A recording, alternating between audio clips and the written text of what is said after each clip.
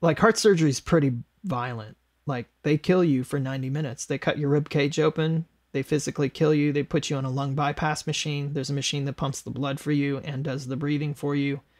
It is not like a... Oh man, this story is making me so queasy. Oh.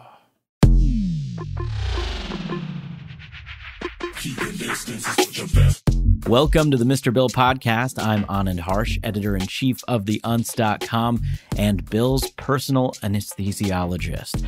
I've been producing and listening to podcasts for more than a decade, and I have never experienced something quite like today's episode. Let me first set it up, and then I'll tell you what to expect. Bill's guest today is Richard Devine. This guy has done it all. He remixed Aphex Twin and Mike Patton, worked with BT, and has a resume longer than my arm in film, TV, commercial, and video game work. He even designed the interior and exterior sounds for the Jaguar I-Pace electric car.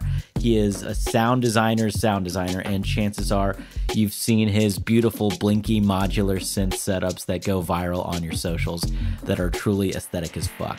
Anyway, Richard's reputation speaks for itself, so I don't need to belabor the point here. What makes this episode especially interesting is that towards the end, Richard begins to describe an especially gruesome medical procedure, at which point Bill starts to get woozy. Ultimately, he suffers a vasovagal attack and ends up falling to the floor and splitting his head open. As you can imagine, the interview is pretty much over at that point, and while Bill's floor looks like a crime scene, he's doing okay and escaped with only 4 staples in his head. So, as a trigger warning, perhaps, if you are prone to fainting, maybe once Richard starts talking about his medical procedure, that might be a good place to end the episode for yourself. But the rest of you sickos / the intellectually curious, the Zoom video from this particular incident is captured in its full glory and up on the Patreon to all subscribers for the price of subscribing for as little as $1 a month. Not only can you get early access to episodes and help support the show, but you can also enjoy sick shit like this. The sacrifices Bill makes for his patrons. If you're into the idea of uploading full video for each podcast to the Patreon, please let us know in the Discord or in the Belegal Immigrants Facebook group. I implore you to use your judgment when deciding whether or not to watch that video. It's a little gross.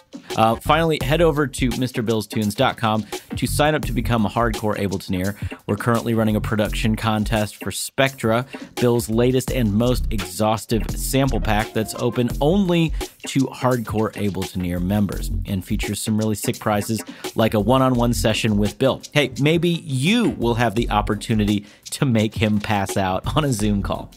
Okay, enjoy Bill's chat with Richard Devine.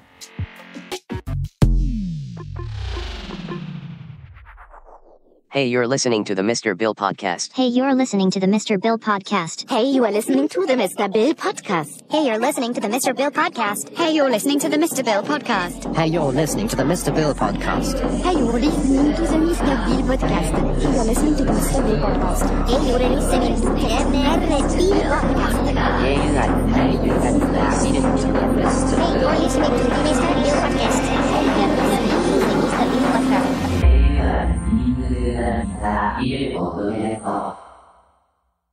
Cool. Awesome, man. Well, yeah, thanks so much for doing this. I really appreciate you taking time out of your day to come and chat with me. Yeah, no problem. Yeah. How's your day been? Have you just been working? Yeah, it's been a bit of a crazy day. Yeah. Working, being a parent, working while being at home with your kids is definitely challenging when you have an 8-year-old and a 3-year-old. I don't know if you have kids.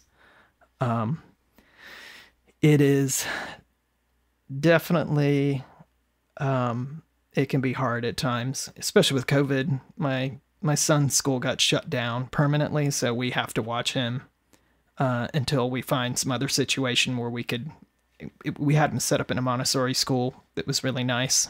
But a couple days a week we could drop him off there, but they closed down, so now we're having to kind of juggle between being parents and and trying to work from home has been a challenge. And I know there's a lot of other parents out there that are in similar situations to us, so they can probably sympathize with me. It's definitely hard to juggle everything at once, especially a 3-year-old. My 3-year-old son gets into everything. He can't be left alone for more than a minute. He's like breaking stuff and, constantly trying to stick a screwdriver in like a electrical socket, or, like trying to kill himself or kill somebody else. Or so it's one of those things that can be, it can just, like I said, it's just a extremely challenging time right now, but we're getting through it. Nice. The best way that we can. Yeah, it's got to be tough with creative work too, where like it takes a little while sometimes to get into the flow of things, and if you're having to constantly break your attention to deal with something else, it can be a little difficult to get into that flow. Oh yeah, the kids will be fighting over stuff. They'll be banging at your door. I want a popsicle, or my sister got a popsicle and I didn't get one. Give me one, These sorts of things are constantly happening, every 5 minutes. So yeah, it's definitely, it's a vastly different world than what I used to live previous to having kids, where I had a lot more time to myself, and I didn't have to worry about 2 little creatures that I have to feed and make sure that they're safe and they don't hurt themselves. And but it's amazing. Yeah, being a parent is really, I say that these make it sound like it's a negative thing, but it's really not. They're really amazing. They're just a lot of work, and they're a lot more work just right now during this challenging time during the whole COVID pandemic. And but hopefully that's going to change. I think within by the end of this year, I think we're going to get in a better place. Now looking at the vaccinations and sort of the stuff that's been taking place right now, we're all hoping, I think the situation's going to get better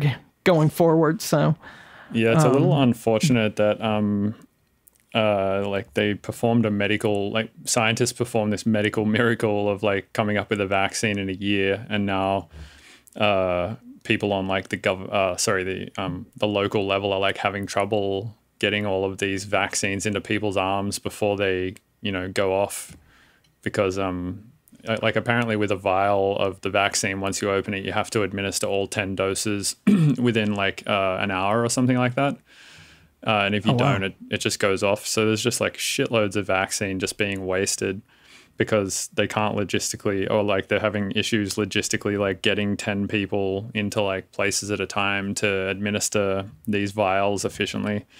And then countries, like wealthy countries, are just buying all of it. Basically, like I know the US bought enough vaccines to vaccinate the US 2 times over. Wow. The UK bought enough to vaccinate their country 3 times over. And then Canada bought enough to vaccinate their country 5 times over. So. Oh my gosh. Yeah, I wasn't aware of these numbers. Yeah, and then on top of that, it's like a lot of it's just getting wasted because they can't figure out how to deal with this like very simple logistical problem after these scientists just like solve this ridiculously technical problem. Oh, that's bizarre. Yeah, I had no idea that it was that. I think there's only 4 states right now that are now giving the public the vaccinations, while the rest of the states are still waiting. And then there's different priority levels of who can get vaccinated. I think Ben just got vaccinated. I don't know. I know we're not. I know me and my wife aren't. We're in like level C or something according to the chart that we received. Like we're not. We're like after like the medical frontline workers and nurses and people that are in working in medical facilities and nursing facilities and stuff like that. They're so we've not been able to get it quite yet. So, but yeah, it's an interesting situation. And then there's all these people that I have some friends that are like, no, I'm not going to get the vaccine, and hell no, like, and then, I have the other friends of mine, they can't wait to get the vaccine. It's there's such split opinions on the whole matter. Yeah, I really don't understand anti-vaxxers. It's the craziest shit. But yeah, I was chatting to Ben yesterday about this, and he said when he rocked up there was just like no organization, there was no like chain of command or anything. And the reason he got it is because he's like I don't know, he has like some certificate or something, and when, you know, emergencies like this are required, like he's one of the people of a large amount of people who are educated or trained in such a way that they would call on to deal with these kind of things. And he asked them when he got the vaccine, he was like, you know, is there a way that I can just come in like on Sundays or something and organize the data or something like that, just to keep shit a little bit more organized? And they just like, apparently the people there just didn't know who to talk to or even who to call to ask or anything. It's just apparently complete chaos. That sounds about right. Yeah. So like your children, like what do they think of the studio? Do they spend much time in your studio? Oh yeah, my son and my daughter play down here often. And Nice. I'm actually built a little studio for my daughter. She's taking singing lessons and guitar lessons and a little bit of piano. We've got her a singing coach. She just loves singing, and I set up a little studio. Well, I say studio. There was already gear up in this room. We call it our music room. We call it the music rooms because it's got, I don't know, we've got probably 3,000, 4,000 records in there. We've got like turntables and a PA system, and it looks more like a record store than it does like a living room. Like people come over and they're like, whoa, this is not normal. And then we've got like a couple keyboards that I've set up for my daughter. She's got like a Moog Little Fatty, and I've got like a Moog Grandmother up there set up for her, and she really likes the TR-8S drum machine. And I've got like a mic pre set up with like a couple pedal effects and a Novation circuit that she really likes a lot. So she's been programming like little tracks on the circuit and then singing to them. And so that's kind of like her little world up there that I've kind of made. And then we've got like a room that's open to that's got just tons of instruments that I've collected all over the world. Everything from, you know, when I've been to like South Africa or like Asia and South America, like on all my travels, I try to buy some unique instrument or instruments if I can, as much as I can bring home with me on a plane or ship back. Yeah, that's a good goal. I should probably do more of that. I saw a video on your Instagram of you recording like some like whistle thing that you had. It was like the Jaguar. The Aztec Death. Oh, the Aztec. Yeah. One. Yeah, I got that in Mexico Mexico City when I was there.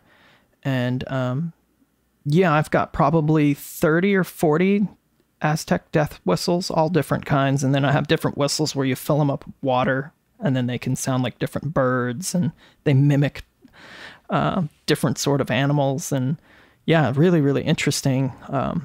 Yeah, I'm just I'm obsessed with collecting things that make weird noises.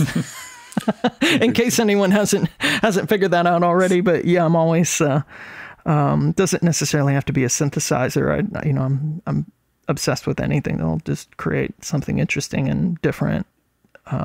And yeah, so I always try to do that when I travel. I always try to pick up something, bring something home that I've not seen before. I've not.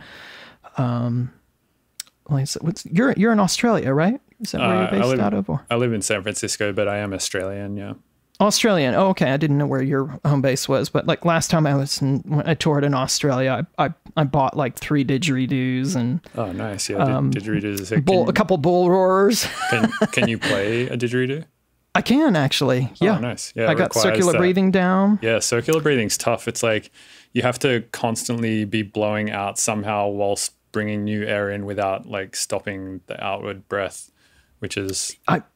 It's tough. I bought a CD. There was like a DVD CD that I bought that taught you how to circular breathe, and I did it actually more started like beatboxing into the didgeridoo, like just not having to pull away from it, and then just kind of breathing while like doing repetitive like rhythms, and then I was able to do longer takes, and then eventually do longer takes, and it took a little bit of practice, but it was I was eventually able to get it. But yeah, it's super fun. I love the didgeridoo. And I just was like, when me and my brother, when I was there touring in Australia, I was like, oh, I've got to buy like a real deal didgeridoo. I think we were in Melbourne or Brisbane. I can't remember where it was, where we bought it. But I remember trying to get it home and at the airport. It's like a huge thing made out of carved eucalyptus wood and like super heavy.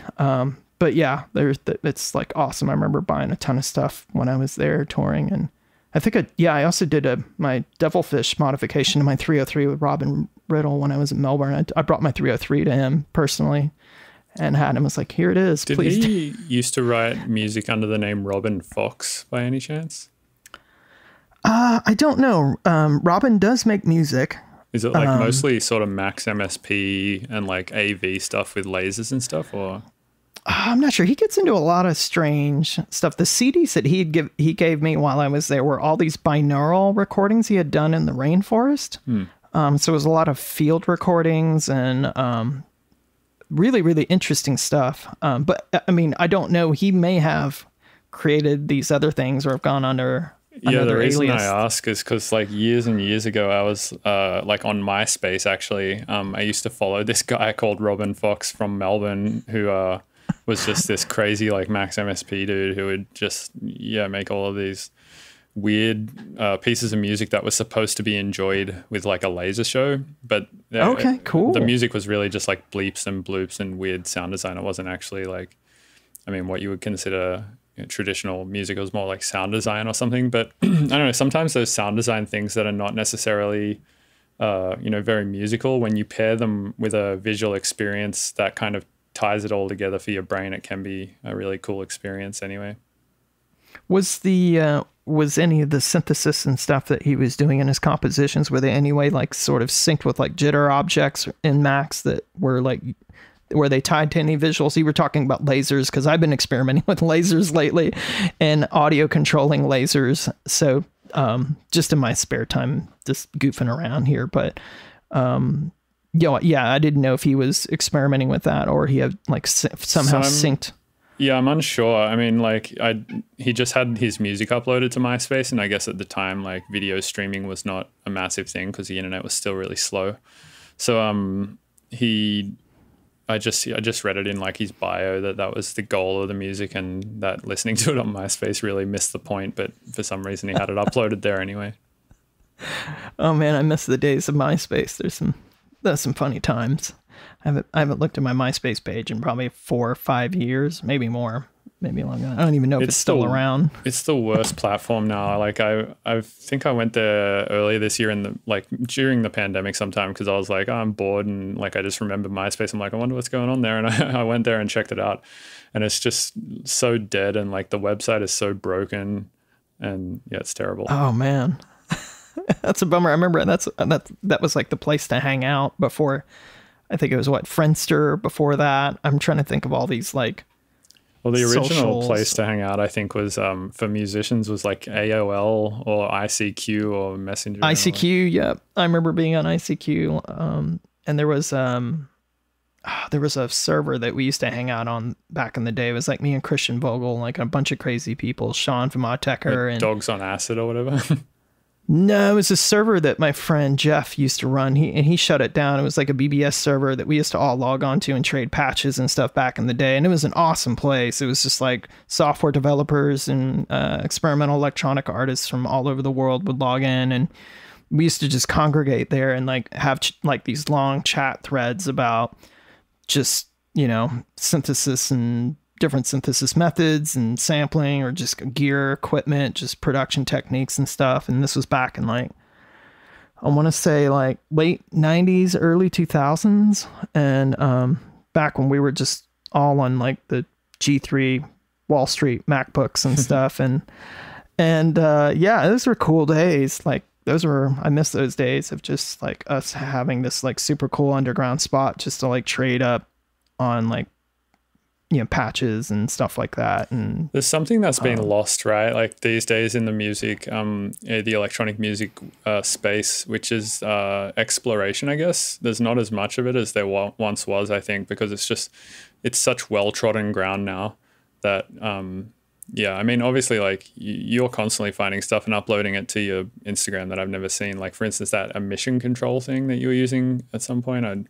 That's Curtis Rhodes, who's a professor at the UC Santa Barbara, and he's written several books. Microsound, which is a very famous book, and the Computer Music Tutorial, which is another famous book that a lot of universities like. It's like a holy grail, very thick book that defines a lot of the technical terms of digital synthesis, digital signal processing, and but Microsound's probably his most famous book. Curtis is, like, to me, considered like the grandfather of granular synthesis. And if you don't have that book, I highly recommend checking it out. It completely will change your whole perspective on how you think about sound. What is it called? Microsound? Microsound by Curtis Rhodes. Yep. Cool. And yeah, that book is incredible. And Curtis's music is absolutely incredible too. I'm a huge fan of it. I've been using his apps and been a fan of his music since the late 90s, and was using Pulsar Generator and a lot of his iOS apps, or not iOS, I'm sorry, Mac OS, OS X. Before it was OS X, it was OS 9.2. So I was using his stuff on OS 9.1, OS 9.2. There was Pulsar Generator, which was a granular bass synthesis engine, and then there's a couple other apps. You could probably, they might be still available on his website, but yeah, he's done some incredible stuff. And I had the honor of doing a concert with him, and he featured me in his second book, which was like rhythmic techniques in electronic music. And he had me featured in a couple chapters, which I was completely on. I was like, oh my God, you're like the pinnacle for me. I'd studied his work for so many years and read all of his books, and it was just an honor for him to reach out to me and say, hey, I'd love to invite you to UC Santa Barbara to do a concert series. And if you don't mind, I'd love to also feature you in my book. And I was just completely blown away. That was, I really wasn't expecting that, to be honest. But he's incredible. And he really makes you think about time. Like with emission control, specifically that app. So the app that you saw, that had been ported to, that was actually a super collider patch that one of the students that worked with Curtis, or several, I think it was 2 students that worked with Curtis, had designed that for Curtis. So emission control was basically his idea, but was put together by a few graduates, and the original version of it would only run on a G5 Mac, which I still have. I actually still have a G5 Mac tower for that specific reason, that was running that specific build. Just to run emission control? Just to run the super collider patch, yeah. Wow. Because how incredible it was. Like, you could literally take a 4-second sample and create an entire 20-minute intricate piece of music with just 4 seconds of sound. And so if you think about that, you just like a micro universe. Like when I was at Curtis's studio, he took a field recording of just like dried leaves being crushed, like a high quality recording of dried leaves, or just like these sticks, like small sticks being crushed, and then he put that short sample into emission control and then just like let it go nuts. And I remember being in his studio being like, just blown away at the infinite complexity that he was able to get with just the most minimal amount of source material. And, just the whole idea of like zooming into this macro universe of sound, which is, it just blew me away. The whole concept of everything. So why not rebuild this for like a newer system, like Mac OS X or something? Well, he did. These other people ported, took basically that super collider patch and updated it. Emission, which is what I posted on my Instagram channel. It was the emission control version 2, gotcha. Which now runs on newer, updated OS systems. You don't need a G5 processor Mac like you did to have to run the original one, and you also don't need all of the super collider extension libraries and stuff to run it, because just to get all the components to run the original patch was a bit tricky. And you also had to have super collider running, which is not a deal breaker because super collider is free. You can download it free now, but to get it set up and running was a little bit of a process. But the new version, you don't have to do any of that. They've ported everything over. Everything's now encapsulated into the application itself, so you're able to run it natively without the need of running super collider. And it's pretty awesome to see it make a comeback. So I was really excited when it did, and I wanted to, of course, let my fans know for them and be like, hey, check this out. This is really cool, you know? Yeah, For those of you who awesome. may not be aware of it, you know, I try to be pretty transparent about cool things that I feel are really interesting or could be interesting to other people that might want to explore, you know,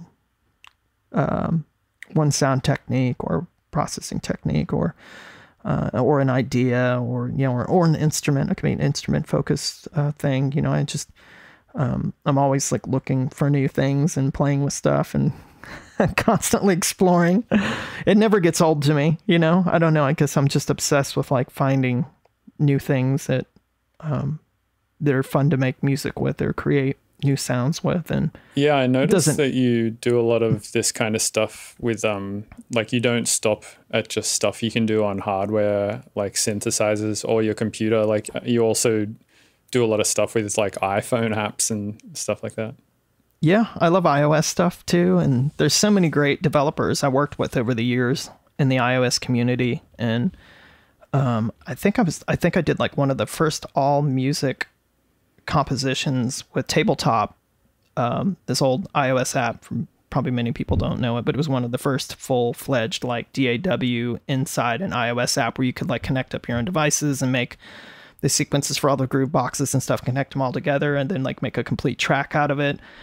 By Retronyms. I don't know if the company Retronyms, I think they're also based in San Francisco, and they've done collaborations with like Akai, and I did a bunch of sound design with them for a lot of their apps, and then later did work with Akai on the IMPC Pro app and a bunch of other apps that they released.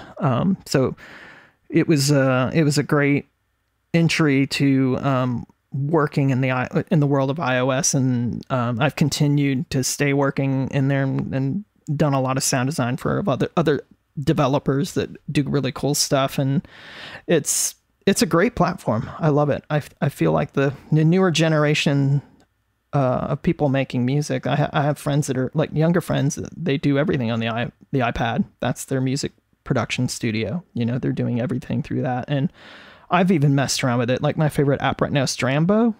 I love that. What's it called? It's Drambo. Drambo. I'll have to check that Oh out. yeah, you instant buy on the App Store. App. It's like a modular sequencing environment. You have different modules and stuff. It sounds great. The interface is really interesting. You can create really, really interesting compositions with it. And it's definitely one of my favorites as far as if you want to flesh out an entire track, or if you want to just do some cool sketches. It's definitely one of my recent favorites. I think I made a post on my Instagram as well. I did a little track demo post of it. Yeah, I found some other cool stuff on your Instagram, like Sequence. That was a cool one. Oh yeah, Sequence. Yeah, it's that's like a fun one. Weird little sperm-like creatures, organisms. with these like nodes on their head. Exactly. Yeah, and you make sort of it's all based on like gestural sort of movements that drive the notational paths of the different notes and things that happen. And yeah, I love stuff like that. Just sort of out of the box thinking of, you know, music, gestural, you know, kind of painting with numbers, or it's really, really fun. Yeah, I'm like I said, yeah, there's so many cool apps. Then there's so many apps that have also kind of, I kind of wish they kept there. I have at least a handful, like I have like 40 or 50 apps where the developers just didn't keep updating up with the latest OS, and they're not natively running on like iOS 13 or iOS 14 right now. It's kind of a bummer because some of the more underground stuff was really cool. But yeah, I try to keep up with a lot of that stuff too, because sometimes, you know, like I can't be in the studio, I'm with the kids, and, you know, we're upstairs or something, and the most convenient thing to have to play with is an iPad with headphones. When kids are watching their TV shows or whatnot, I'm sitting on the couch. Sometimes it's just fun to pull up MeRack and plug up a couple modules like VCV rack stuff, and or, you know, use Drambo or use some other iOS app, Borderlands, or there's so many fun ones that, you know, that are fun to play around with or do little sketches with. There's so much out there. But yeah, you're right. I try not to leave. I try not to always be focused just on one thing. I know a lot of people are probably like, oh, he's just the modular guy or whatever. But, I try to always keep things, at least on my social media channels, kind of always different, and not trying to keep it always focused on just one thing. Like, try to vary it up quite a bit from, week to week. There could be something completely different or random, to check out. And in between that, there's like little snippets of music tracks I'm working on at that given point in time.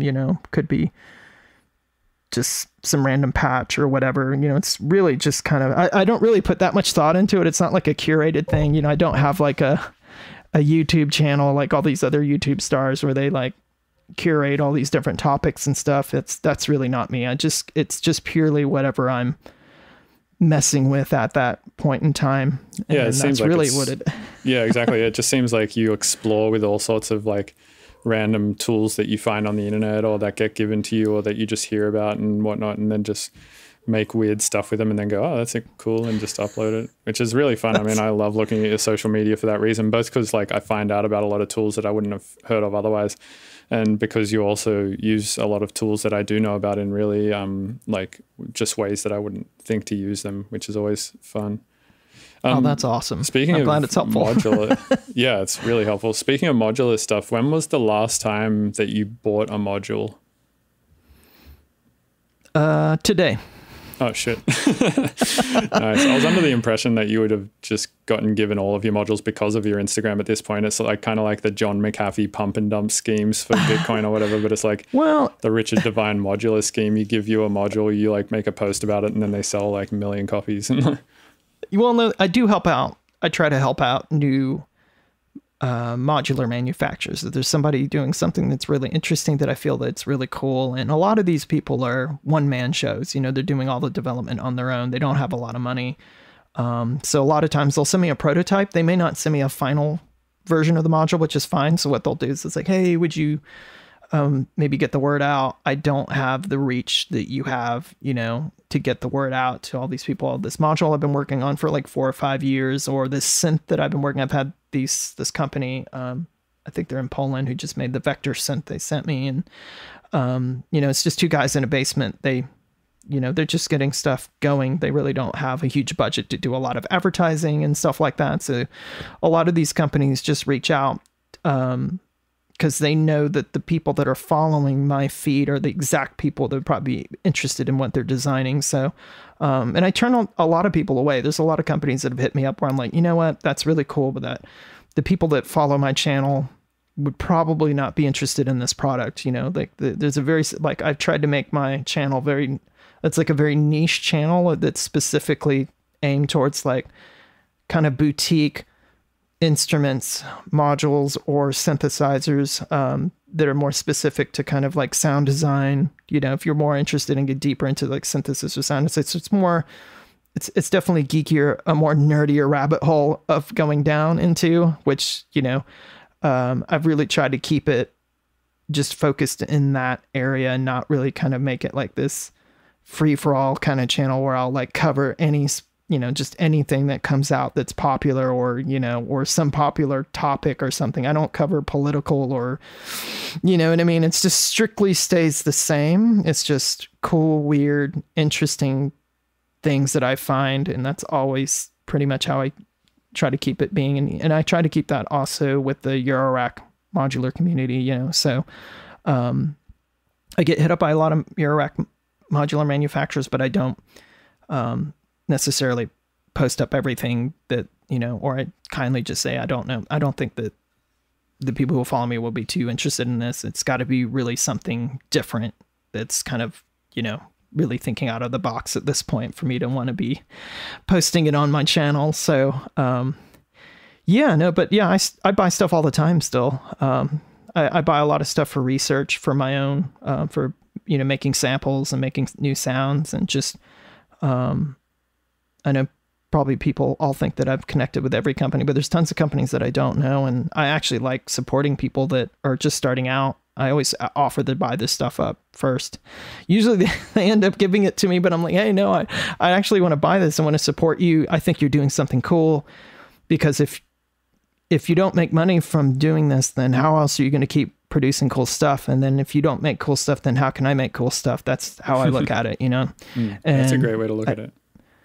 And, you know, when it comes to like people making really cool plugins, I always just, if it's like a really cool plugin that I like, I'm like, wow, this is a fascinating concept. Like I instantly buy it and not only do I buy it first, but then I get in contact with the people and tell them like, look, I bought your stuff and I just wanted to tell you how amazing this product is or how cool it is. And that you're doing something really unique that I feel is,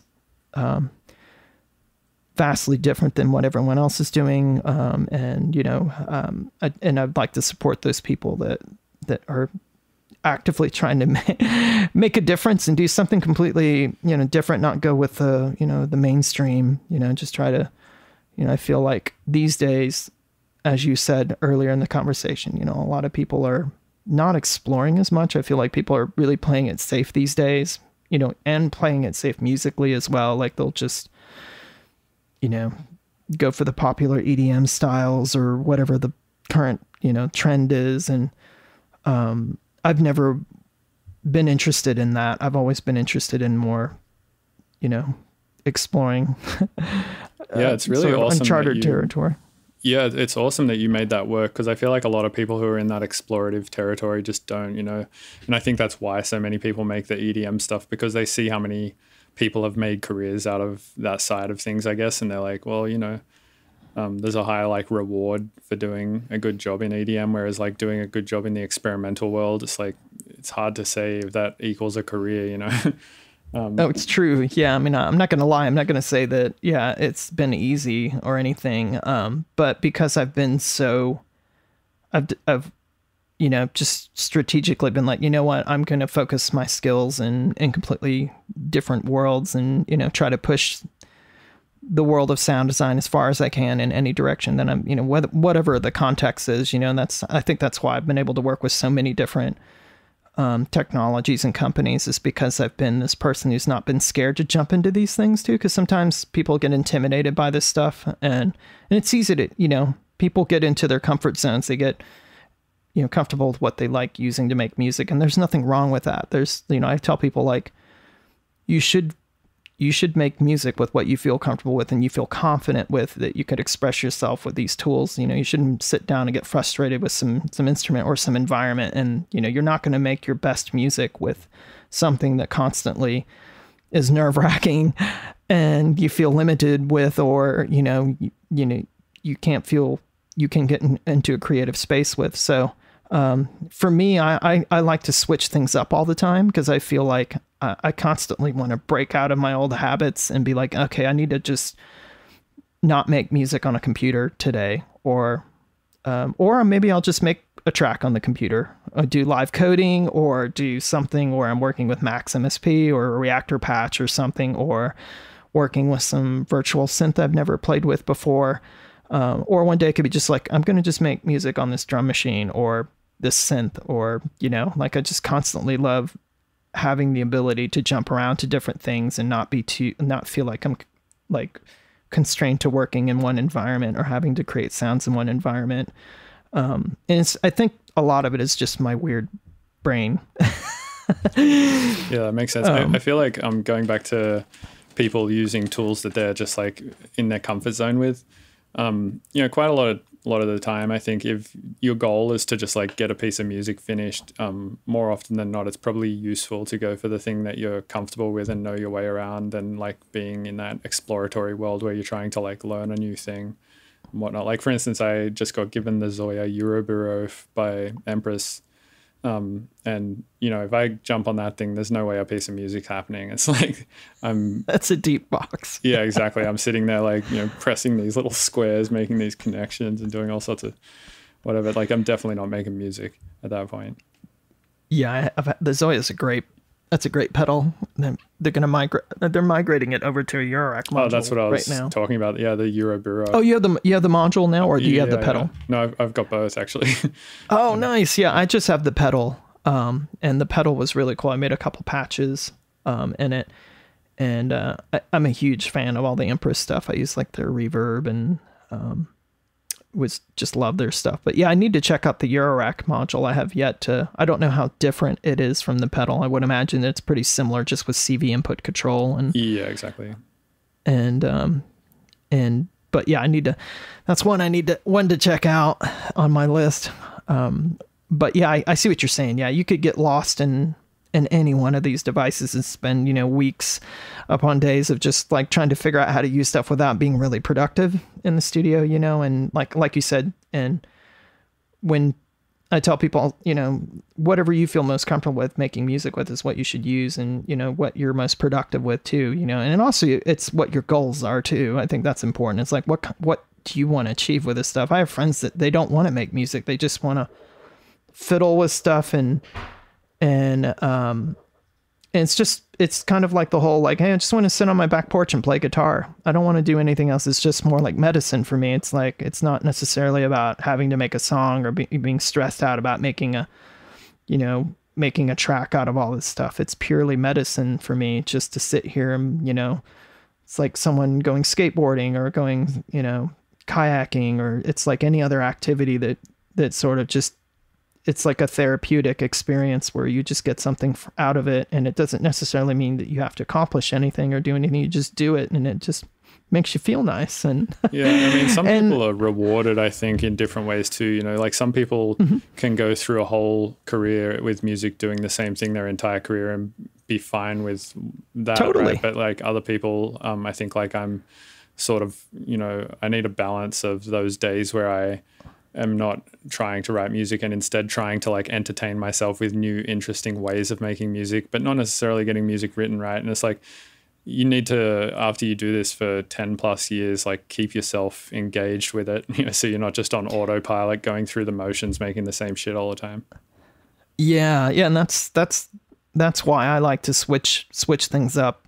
Is to get out of that autopilot sort of mentality where, I like kind of like pulling the carpet out from my feet sometimes, being like, oh, what if I had to do everything with just this or this like environment? Switch DAW or something like that. Yeah, completely. Like I'll use Bitwig today, or I'll use Max for Live for this, or Logic or Cubase. I've used so many different things that, and I don't have a preference either way. It's like, I just wherever my brain's wandering that day to want to explore something. And, I think that's why I've stayed in it so long too. I think, I feel like I'm like the old dad now, but it's just this constant search for like something new, something that's kind of like, wow, it's like coming across some new thing you've never heard before. I'm always kind of interested in like trying to find the sound I've never heard before, or like this combination of things that create this space I've never heard before, this unusual, trying to create something that you can't really describe even what it is. That's really like the ultimate goal for me. So I'd imagine you're the kind of person that like doesn't get hit with writer's block, right?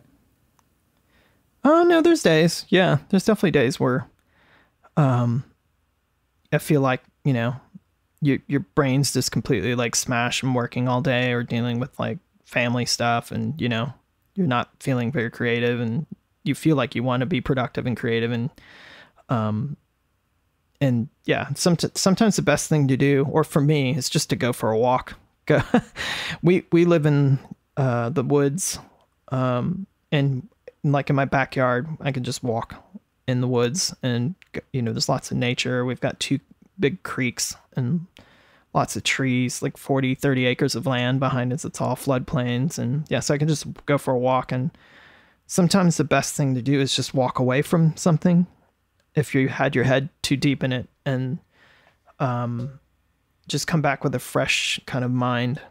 It's at least works for me. I know that might not work for everyone's when it comes to writer's block, but a lot of times I just have to leave it and come back to it with a different frame of mind, or like listen to something that's completely opposite of what I'm working on to get my head out of it for a few minutes, or for, or longer, and then kind of come back to it with a new perspective and see if I can like work on it and make it better, or sometimes I make it worse. Well, the reason I ask is because Like I hear this idea espoused so often in the electronic music community where people are like, oh man, music was like so fun at first. And I was like, I was getting into that flow state for 12 hours every night and going to bed at 5 a.m. and losing track of time, and you're making a bunch of music. And now that I'm like better at producing, it's all kind of like boring. I wish I had like the skills that I had now, but with the flow state and like, and excitement that I had about it then. And I think a big part of that is, that they lose that explorative property, right? Because it's like at the start you didn't really know what anything in, say, Ableton was, so the entire process was explorative, and that's really fun and inspiring, and it makes you want to keep going back to that thing to be like, what else is there? Like you want to come back the next day and be like, what else can I find? It's like you're like a kid in playing hide and seek or something. It's like exciting, and I feel like that's why I was like, maybe you don't get that feeling as much as other people because you're constantly in this world of just like exploring. Yeah, that's probably that's a big part of it. Yeah. But definitely there's been times, I'm not going to lie, I'm just like anybody else. I've run into situations when I've been working on my own music where I've been banging at this track for months, and I'm at a point where I'm like, I don't know where to go with this, or at some point, like, where does it go from here? I've like already spent weeks and weeks trying to figure out where this track is going to head, and banging my head on it over and over and over. But yeah, like you said, I constantly like exploring new things. It's that, like you said, it's like that new, something new. What can I do with this new thing? If you can kind of keep that, that state of frame of mind. For me, at least, that's what I like doing for myself, is, constantly exploring new stuff. And, sometimes you get great stuff, sometimes you don't get such great stuff, but there's always something different that happens that you wouldn't normally do. And I'm always interested in the stuff that I wouldn't typically normally do. And these accidental things, I love the spontaneity of something like accidentally going wrong, or not hooking up something the right way because you don't completely understand what you're doing, and then something happens and like, whoa, this is really interesting. And especially with modular stuff, that's what I love watching other people coming to patch on my system, because they'll do things differently than I will do, and then I'll be like, what did you just do there that I wouldn't have thought to do that? I've never thought to use these modules in this sort of combination, and the way that you're using, I would have never thought to do that. And that's what I love about systems that are so open-ended like that. There's no rules, there's no right or wrong way to do things. And I love that. I love any instrument where there's not a wrong way to play it. You can't fuck it up. It's just go with whatever emotionally you connect with, and it's getting something interesting to you at that moment in time. I think that's an inspiring instrument. You just go with your intuition and you figure out your flow with it, and with a bit of time, something will happen, if you spend enough time with it. So it's, I don't know how it's hard to describe that. It kind of just something that I try to do all the time here every night. Yeah, that's awesome. So you patch every single night? Pretty much. I think I've said this in interviews before. Since 2016, since I set up all these my big modular systems here, and I have multiple systems all over the floor that I'm constantly changing out and stuff, that, I've got probably like 4 or 5 patches happening all at the same time. So they're all different ideas, but you might see a video where I post a patch up, but people will see all these crazy wires and stuff. It's like, man, he's like got all this crazy shit, but we're only hearing like 8 sounds. And that's because you're only hearing 8 sounds, because you're only hearing one small patch amongst, 5 or 6 other patches that are running. But all those other patches are muted because those are other things that I'm working on, but I've either not finished them, or I've got them to a point where I want to like take a break from them and revisit them back. And then finish them out into something, or I might record them out into a track that night. So that's sort of been like my system over the last 3 or 4 years, is like, okay, because you can't save a patch, right? It's so I just leave them for weeks, and then I kind of work on them, and then I'll record them, and then I'll pull the patch, or I'll pull the section of that patch in the system, and then I'll repatch something new while the other patches stay in the same place until I can record them or get them to a point to where I feel like they're at a more interesting place. And then, so I do them in different stages. I'll do different takes and versions of recordings of those patches. So that's kind of how I've been working.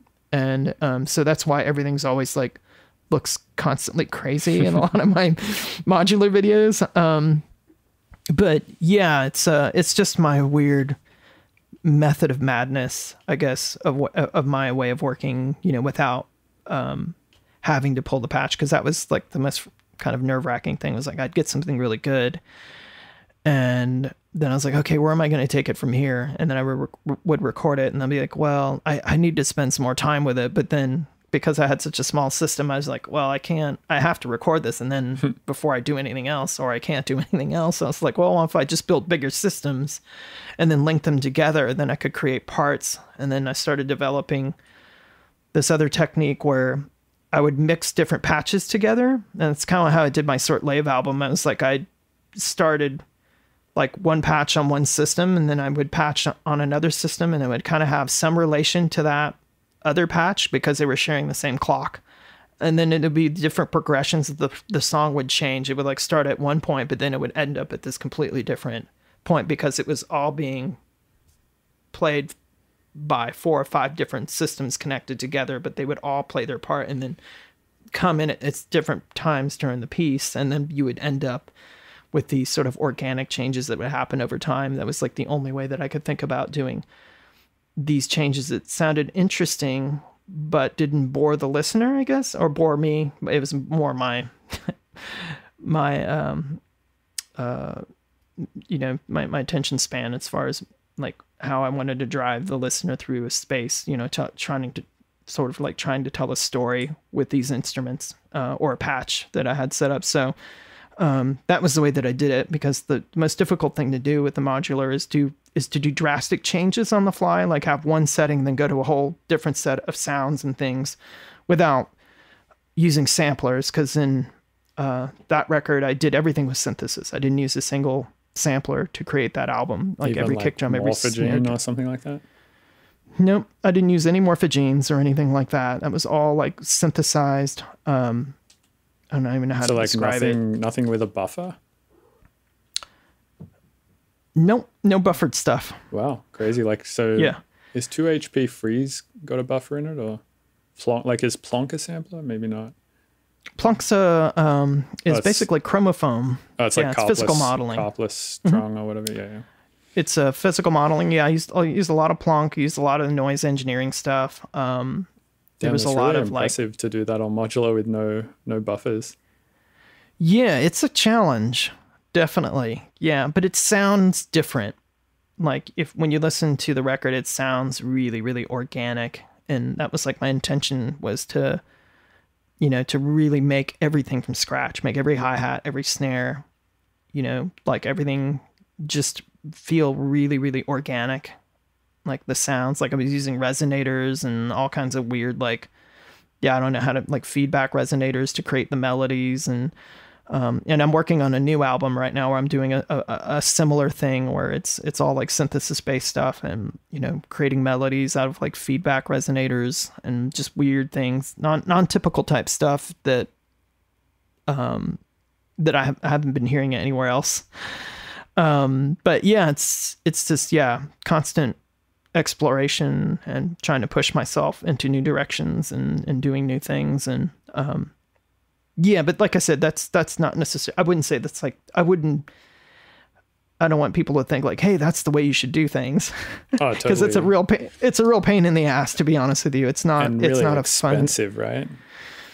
Yes. Expensive, very labor intensive. Yeah, exactly. Like you're saying, to basically make one song go through 5 different sections, you essentially need 5 giant. First of all, you need enough modules to make a part of a song, which in the first place, I mean, to get a single signal chain going in modular world is $3,000 right there. So to make one crazy whole part of a song, and then on top of that, you need 5 of those whole setups to go through a whole song. And then on top of that, if you're making an album, you can't, and you're trying to keep it all organic and stuff, then you can't just record it straight in. You're going to need outboard compressors and EQs to process it on the way in. And Exactly. Yeah, that adds up real I quick. was It's got to be like hundreds of thousands of dollars of gear.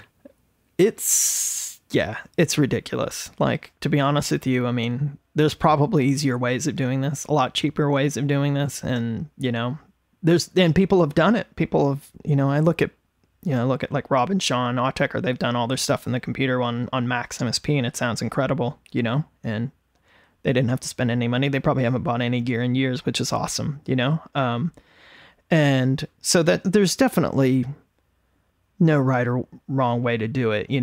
Like I said, I just wanted, it was more of a challenge that I put on myself. I wanted to put myself through the hell of just seeing if it could be done, if I could make a record just with my hands, not use a timeline, not use a computer, or I used the computer, but it was more of a tape recorder. It just captured everything at the end of the day. I wanted everything to be mixed and created by hand and like everything feel more natural. Like I changed the progressions and made the things happen when I wanted them to happen. I didn't do it on a timeline with automation and stuff like that. So once you recorded stuff into the DAW, like you just didn't touch it, you just rendered it out from there. Oh no, I did mastering and stuff to it. Yeah, I would take all the stems. I have a system here that can take 32 of this modular stems and separate them, and then I can put them into my my mastering. I have 2 summing mixers by Dangerous Music, and so I'd stem out all the, then run them through my favorite like outboard analog EQs and compressors and stuff like that, and Pultex and API, and I have a bunch of other stuff here that have different flavors of stuff that I like to I have like stuff for my drum bus and stuff like that. And that was another thing too, like the recording of the record too. I was like, I don't want to use plugins. I want to do everything with hardware. And like you said, it was really expensive, but I was like, I want to learn how to use this stuff. As weird as my music sounds, I want to find that perfect mixture of like, find my sound with this gear that I've got. Like, what is that? Like, I want to find what that is. And like, the only way to do that is to just use this stuff and like put it to work, like, night after night, like mix tracks, mix different stems through it, like find the different combinations that work for you, and what, you'll quickly see the strengths and weaknesses of like the equipment, and how it will work for your sound. Like everybody sounds different, but it was more of like a learning exercise. I wanted to learn a lot. I'm always one of these people that's like always up for the challenge, just to learn things, because otherwise I don't think I would. I'd probably be, I probably wouldn't learn anything if I didn't say, hey, I'm going to do it this way and just stick to my guns. And, if anything, I'm going to at least learn how to use this stuff and be able to make better stuff the next round that I use this stuff again on my next record or my next release or whatever I do down the road. So yeah, if you're not I don't look at it yourself on albums and stuff like that. And yeah, you're just like staying in your own little world and just like not like flexing at all. It's like, it's really hard to get anywhere, or it's really hard to progress in any sort of way that at least I find interesting for myself as well. Yeah. Like I said, I'm you're right. I'm totally in my own little world. I really am. I'm definitely living in my own space, working on my own time. I'm not like, I think about just the stuff that I did in 2021. I just released like an acid record. I hadn't made acid record in 20 years. I don't know what compelled me to want to make acid music, but I was like, I want to release an acid record. I know no one's making acid music. Probably no one cares about acid music anymore, but G. Jones is doing a lot of acid these days. And oh yeah, Greg's really super cool, man. Yeah, he's a big fan of yours as well, I think. And yeah, he did. He reached out to me about the record. He actually bought the vinyl, the Cystic record, and reached out to me on Instagram and on Twitter and stuff. He's super cool, really nice guy. His tracks are awesome. I found out about Greg's music through Sander Eprom. Eprom showed me his stuff, and he's great as well. I really like Eprom's work too. Oh yeah, Sander's is great, man. He's an amazing producer, and Greg is too. Both of those guys. I mean, I really respect what they do. They're doing really, really cool music. I would say, like, if you're looking in like the bass music community, like I think they're some of the most forward thinking, maybe like I like really like Little Snake, like what Gino's doing. He's doing really cool stuff. Jimmy Egger's doing great stuff. Like these are some of my friends that that are taking like that sound and really pushing it into new directions, you know. Yeah, I agree. I think what Greg and Sander are doing is they're basically doing what you can get away with in bass music. Like they're taking that to its limit. Like they're taking it just before the point at where I think like a lot of these bass music people would be like, no, that's like too challenging for me. Yeah, and that's what I love about what they're doing, you know, especially Gino. Gino's really like twisting shit out there, really, really getting crazy with it. Like, I love all his like. Actually, we're working on a track together. We're doing a little collaboration track that's pretty cool. It's like this really abstract electroacoustic bass track, all that goes all over the place. And, but yeah, I love that. I love that they're trying to push it and really like do something different outside of the norm, but still kind of like you said, like you could still dance to it. You could still hear it in a festival environment, but it's kind of like a little bit thinking outside the box a bit, you know, with the textures and some of the sound design and like, even some of the stuff that happens in the track, the compositional decision making that's happening. I love some of that stuff that they're doing is really cool. And, you know, I just think it's really impressive that like with Greg's music, it's sort of like, and I hate to sort of use this term, but for lack of a better word, like the lowest common denominators, like in the scene, right? Like people who just like don't know a lot about electronic music and who generally like pretty non-challenging, consonant, like easy to listen to electronic music. Those people cannot like enjoy it and love it. And then people like you and I, who are like more on the technical end of stuff, can still listen to it and like tell that it's really intelligent. And I think to be able to like hit both of those demographics like that is just so hard to do. And Greg has done it massively in a great way. So is like Flume, for instance, you know, like Flume is one of those producers where, I mean, he's fucking massive, you know, like people who listen to pop music just love his stuff. And then also somebody like me who's, you know, right on the technical end of synthesis and whatnot is also like, wow, that's like actually really intelligent and well done. Yeah, his stuff is great too. It's like, yeah, I think you're absolutely right. They ride that fine line. And I think that's what makes their stuff so unique to people like us that could recognize the interesting uniqueness that they add to their productions that kind of set them aside from the other producers that are in that realm. And yeah, Flume's, I think he's messaged me on Instagram. Nice. Once That's or awesome. twice. But just randomly, I think I might have,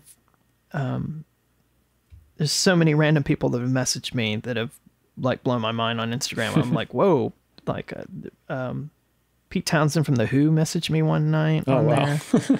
And then, like, I mean, the most, like, people I didn't even know who, like, I don't even know who they are. So I'll like click their profile and be like, oh, wow, that's so-and-so, or this person, or Richie Houghton, or Dead Mouse, or like the craziest people, like, have like reached out to me over Instagram. And I'm like, whoa, I didn't even know they were following me, or, you know, I have no clue. I'm kind of, like you said, I'm just in my own world and just keep doing my thing. But it's crazy. It's crazy how the technology now can link you with all these people you may not have been connected with before, or, you know, like, because I've been making music for a long time, and the way when I grew up, we didn't have this infrastructure that we have set up to just be able to like message someone from all the way around the world and be like direct DM them, you know, that second. It's like, hey, you're doing something pretty crazy, you know.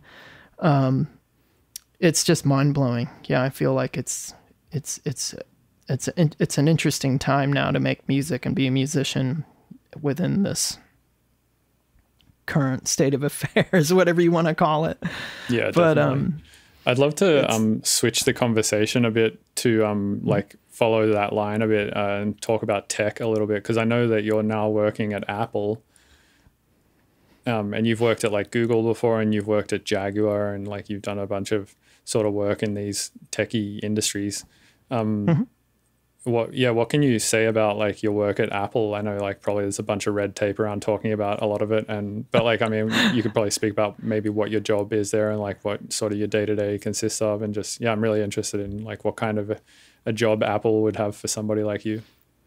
Well, my official title there is a senior content producer for music audio apps. So it's it's just basically content creation for them. I've been a Logic user for, since the beginning, since it was an eMagic product. And I mean, it's not really much to say other than, I just do content creation for them. And that's what I've been currently doing now, I guess, for 7 months. I'm still pretty new, but I was at Google for like 4 years and I was doing totally different stuff. I was there at Google. I was working as a user interaction sound designer. So I was doing like sound design for a lot of their apps on the mobile phones, like the Pixel and the Android line. And then it was, then a lot of like, we started getting into ambisonic stuff. So I did a lot of 3D audio, spatialized audio, mixing and recording for them for Google Earth VR. I don't know if you got a chance to play with that. I don't know if you have a VR headset. I do, but I haven't played with that yet. But I did all the ambisonic mixing and user interface sound design stuff for that environment. And then we worked on several different virtual reality apps where I did all the spatialized mixing and stuff. So I mean, I'm all over the place. Like you said, with Jaguar, like I worked on several cars for them that were prototypes, and then the I-Pace, the electric vehicle, that was a whole completely different, I don't even know how to describe that. That's such a weird job. Maybe probably the weirdest sound design job I've ever had was working on. We should definitely break this down and explain it because people are not going to know what this job was. But from what I understand, Jaguar made an electric car. There's a law in the US or maybe elsewhere as well that like in the UK, in the UK that a car has to make a certain amount of noise for it to be legally allowed to drive on the road so pedestrians can hear it. So to fix this problem of the car being too quiet because it was electric and didn't have an engine, they basically put speakers on the outside of the car, and then you generated some sort of generative system to generate car noise depending on like the user input from the accelerator and all sorts of stuff to play sound. So it was legally able to be driven on roads. That's pretty much it. Yeah, you got it. Yeah, the legislative law in the UK, I think it was passed in 2011 or 2012, I believe. And that law was passed because there were a bunch of lawsuits that had happened that had happened to other electric car manufacturers that were coming out at that time because they were all silent. And particularly people that can't see, that are blind, were a big number of those lawsuits that were kind of forced. So they had to figure out something quickly. That's why the legislative law got passed very quickly. And then going forward, because Jaguar is based in the United Kingdom, they had to really think about what they were going to do because they knew that eventually at some point they're going to transition most of their vehicles over to at the stage that I came into. They were at the hybrid stage. So there was like combustion-based, electric-based vehicles, but eventually everything is going to move over to all electric-based, battery-run vehicles. So it was a problem that they knew that wasn't going away. And so one of the technical specialists there, my friend Ian, very cool guy, he actually was a fan of my music for many, many years before he worked at Jaguar. I think he went to one of my shows when I played in Birmingham, England, or was either there or Newcastle. I can't remember where it was in the UK whenever I was on tour back in the Warp days. And he just reached out to me on Twitter randomly one day. He was like, hey, this is going to sound like a really strange, unusual proposition, but you can say no if this is something you don't think you might be able to tackle. But we're working on an electric vehicle, and we're wondering if you'd be interested in collaborating with us and designing sounds for this car. And I said, wow, that sounds completely out of this world. Yeah, I'd love to join, and I'd love to try this out and just see what happens. And yeah, it was a long process. I'd worked with them for about 4 or 5 years, and we worked on several prototype cars before we launched the I-Pace vehicle, which was the actual car that became the finished product. But the first car I worked on with them was the CRX 75, which I think there's only 5 of them in the world. because they were going to go into production, but they decided to stop because it was close to $1 million that this car was going to sell for. I think it was like 980,000 pounds is what it was initially going to sell for. It's crazy. And so, so it was Jaguar's 75th anniversary, celebrating 75 years of heritage of Jaguar. So this was going to be their anniversary vehicle. So what it was that it was a hybrid. It was a half combustion based, half electric based vehicle. That was the first car that they hired me to work on designing sounds for. And you can look up videos on YouTube and stuff of it. There is some press material about it. The car looks really cool, by the way. It's really neat looking. And the tough part about that was the EV engines at the time sounded like a scooter, like a really whiny scooter. It did not match aesthetically to the look of that car when they did the initial test before we put the speakers in and made it sound much more like a race car or like their brief that they had sent me was they wanted it to sound like the space pod racers in Star Wars or like the Tron light cycles, something really futuristic electrical sounding. And that was a real challenge first to try to work to the speaker specifications, because we had these really strange speakers that had a very limited frequency response. There wasn't much bass at all. They projected really far and they were really loud, but they had a very limited range of like what frequencies they could output. So it was really challenging to get all of the parts working just right to make it believable. Like it was like, first, this is like believable that it's coming from this car. And then we also have to think about the aesthetics of the actual EV tone. Like, like as the driver hits the pedal and accelerates, the sound has to mimic the car, like accelerating and speeding up or slowing down, those things, like all of these physical things that you have to account for, and then figure out how to design a system that can take all that data and, apply that in a real world situation. It was an extremely challenging job. And since I'd worked so much with video games, like my first, I'm trying to think of like all the research I'd done was to look at different systems of how we built games. Like I worked on the Forza racing game, worked on a bunch of stuff with the Epic and Bungie, like Halo Wars, Gears of War. I worked on doing sound design. I was on the sound design team for a lot of the earlier game and some of their when I was working with AKQA, which is a big design firm actually out in the Bay Area. I did a lot of work with them on their international website sound designs, doing UI sound design based stuff. I was picked up on a lot of things from the video game world, and I was like, well, the closest simulation you have is like driving simulation games.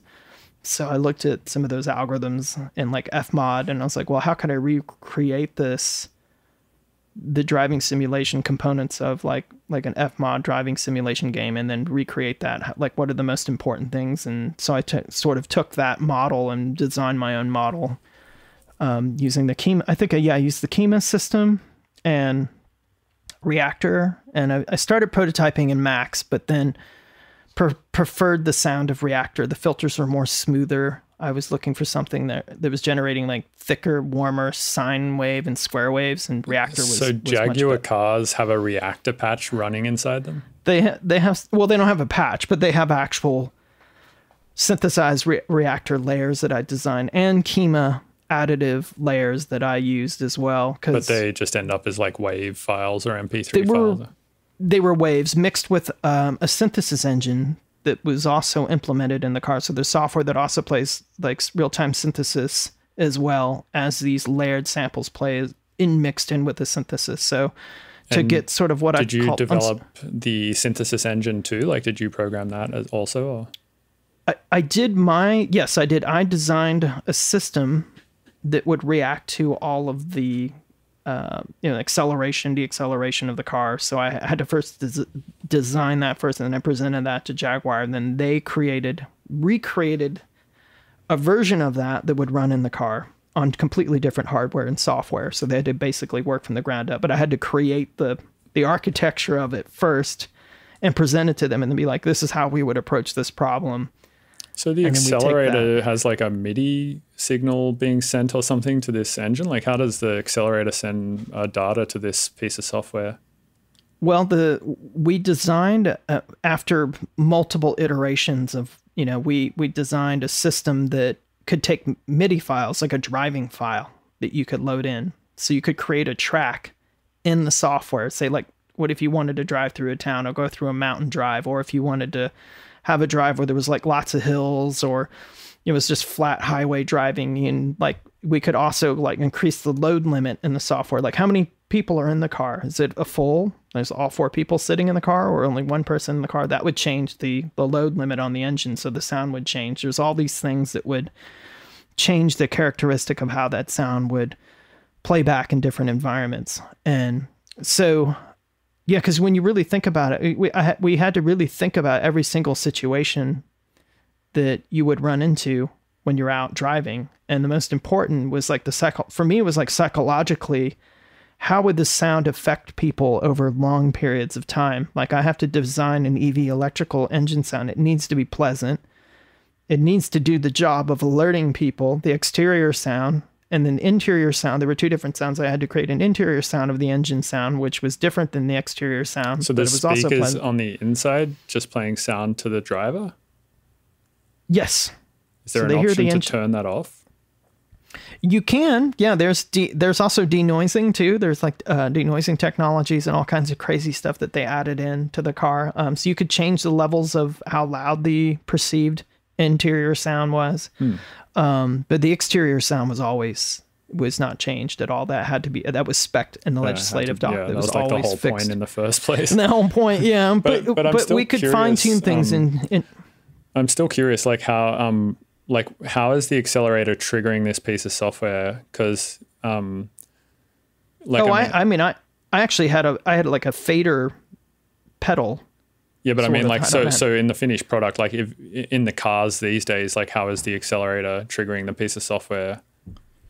It's tracking your movement. It's on this it's like on a it's like a, I don't know, just like on an axis. I don't know how to describe it. Is it sending just MIDI?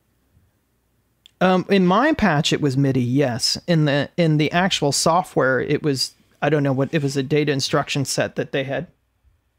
Sorry, my kids are calling me. No problem. Yeah, they basically converted all of this because there was no MIDI that was happening in the actual car. It was all basically data-driven stuff that was connected to something that just sends packets, and the software just knows how to read said packets, and it's like their own proprietary type of system or something. Exactly. It was completely proprietary. And basically what I had to do was just create a system that they could recreate.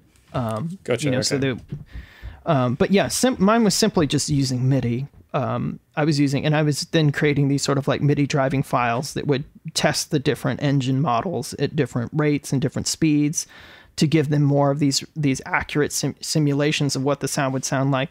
And then they would actually test these models out and do recordings for me in the actual car. So they would take a B&K dummy binaural head system, sit them in the car and drive it out and give me feedback like with the windows down. Then they would do outside recording so I could hear how loud it was at different distances that we could we could measure, so that it was cutting through different conditions, say like really rainy days where the air was really thick with lots of moisture, really cold windy days. Like we had to really test it in almost every sort of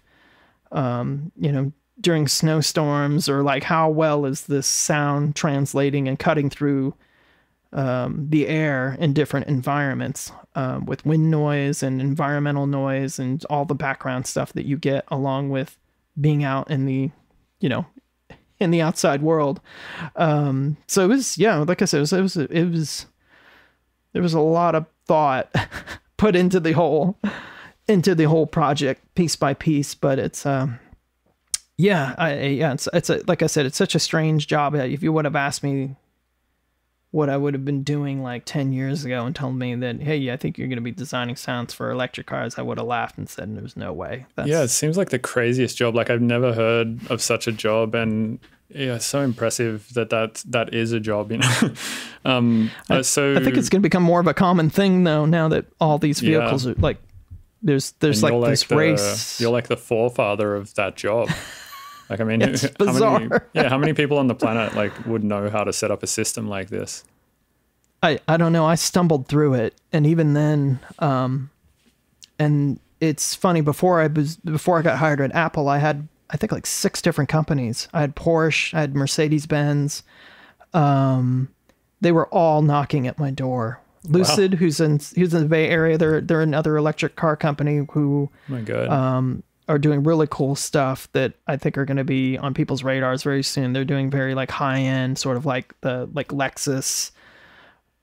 If you were to like look in that sort of tier of electric vehicles, doing very beautiful things. They were about to hire me to work on all of their cars before I jumped at Apple. So, yeah, it's not a field that a lot of people have experience in, and even my experience through it was like a 4 to 5 year thing of us of doing a lot of trial and error studies and experiments to try to really figure out how we were going to do this. And I remember there was only one other guy. I remember there was another guy that was working at Audi that I would hit up as well. And both of us were scratching our heads. We're like, well, we've got to figure this out, you know, like, you know, these are like high-end luxury car manufacturers. We're not like working with some, we're not designing like a Ford Model T or something. It's just, yeah, it's not pretty like, hard, you know, doing sound design for like some small indie game or something like that. It's like,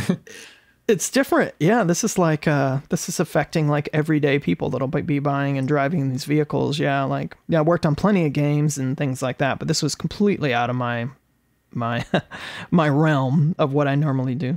Speaking of games, like I know you worked on Cyberpunk recently, and you also worked on Doom, and you've worked on like a bunch of cool games. What's the process like for stuff like that? And what was your work like on Cyberpunk? Like what did you do on that game? Man, I gotta think back on. There's a bunch of content. I think I did a bunch of loops. I think they had me make couple hundred Omnisphere patches. They were really big Omnisphere users, and I worked with Eric Persing and Diego and a lot of the guys at Spectrasonics on the original Omnisphere patches, the Moog Tribute patches, and a bunch of stuff that's in there. So I was pretty well familiar with that synthesizer. So that was one of the big ones that they used, and they were like, hey, if you could create a custom library of just patches for us that we could use, and these are the different categories that we want. So I designed those first, and then they wanted very specific sounding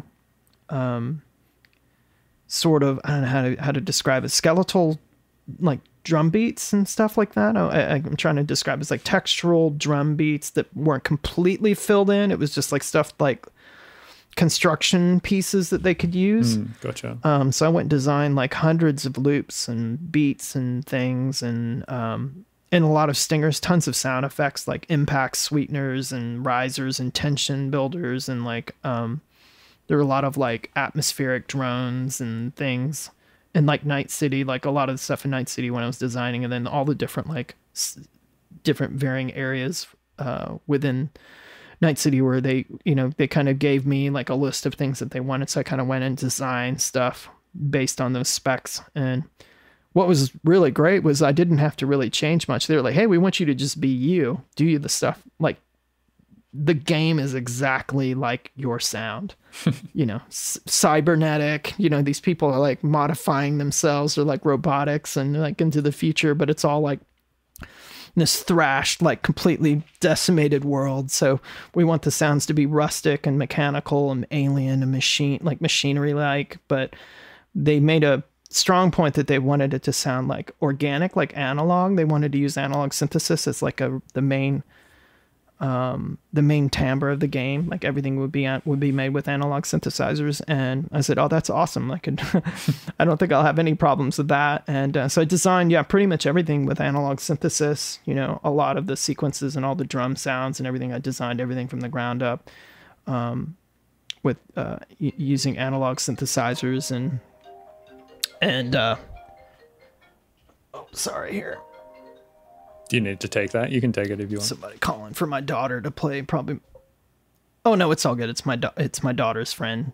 They're trying to play like Minecraft or something together on the iPad or something.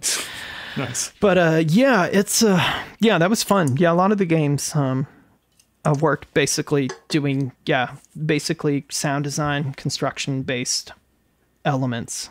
Like with Mick, that's what I did on Doom. We did, I think it was like a couple of gigabytes of really crazy, maybe 12 gigs or 10 gigs of stuff. It was a lot for that. You mean Mick Gordon? Is that right? With Mick Gordon, yeah. Mick's great. So I actually went to his website a couple of days ago and like filled out the form on his website asking him to come on the podcast as well. And he said yes, which is awesome. So I'm really stoked to chat with him. Mick is awesome. Yeah, I'm a massive fan of the Doom soundtrack. It's amazing. Yeah, he's incredible. I mean, if you ask me, Mick is like one of the most incredible guys in the game when it comes to, video game composers world. I feel like he's he really nailed it for Doom. Yeah, like Doom is I think the most fitting, if there's like I think it's like the most fitting soundtrack for that game that could have ever possibly been created. Oh yeah, I mean he just killed it. I worked on another game with him. It was the what was it called? My brain, that's how fried my brain is right. New World Order was the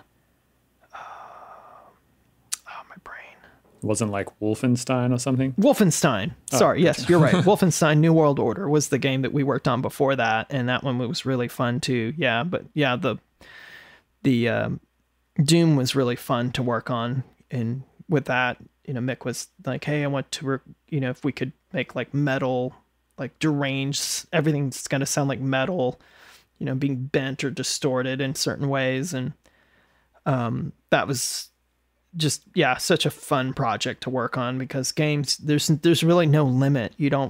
They want you to push things as intense as possible and be, the sounds can be really aggressive and over the top, because every other game is trying to outdo each other. So the more intense and gnarly the sounds are, the better. So I love that. There's no constraint. There's no saying, no, we're just gonna, Mick was like, hey, just make it sound as fucked up as you can. That's the brief, So and I was like, I had no idea that you were involved in the music creation process for Doom. Like I thought it was just all Mick. So basically he was like asked to do the music for Doom, and then he just asked people like you to come on board and try to help him with like some of the sound design in some of the tracks. Or Yep.